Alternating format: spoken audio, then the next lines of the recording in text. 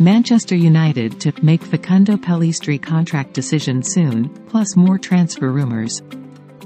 The youngster could be set for an unexpected shot at some game time, having only started one senior Man United game so far.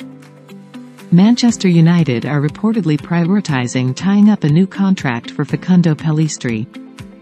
The Uruguayan could be in line for an increase of game time on the right wing, with Antony unavailable and Jadon Sancho's future role unclear.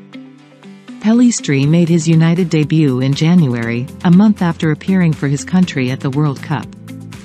The 21-year-old has made every matchday squad this season, although has not managed to get onto the pitch since the defeat to Tottenham.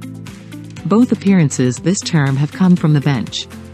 United were open to loaning out Pellistri for the season after Erik ten Hag could not promise regular game time. The situation at Old Trafford has now changed, with the Mirror claiming that a new contract could be in store in the coming weeks.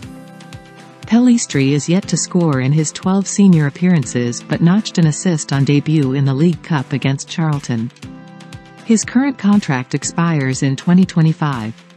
Meanwhile, the Daily Mail says United are keeping tabs on two young teenagers who could have bright futures ahead of them. The Reds are said to be in competition with RB Leipzig for 16-year-old Dino Klapija of Croatian side NK Kustasica.